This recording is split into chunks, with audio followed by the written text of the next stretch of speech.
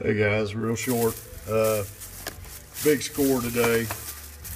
Went to a local gun shop. I was inquired about getting a new Savage A17, the semi-auto that Savage is coming out with, but they had some CCI mini mags, the 36 grain hollow points. Always in for that, but that's about all I'm buying right now is the good stuff. I've got plenty of just shit to go out and shoot, but like these things, good stuff. But also finally found some bullets. Not what I really wanted, but I really wanted the 68 or the 62 grain. Wordy Whiptail hollow points. Be all right. I won't have to change my situation around.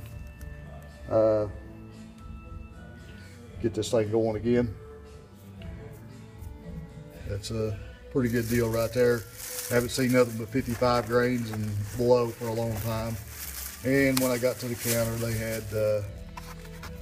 had some knives on sale, some Outdoor Edge, had a Skinner and a gut.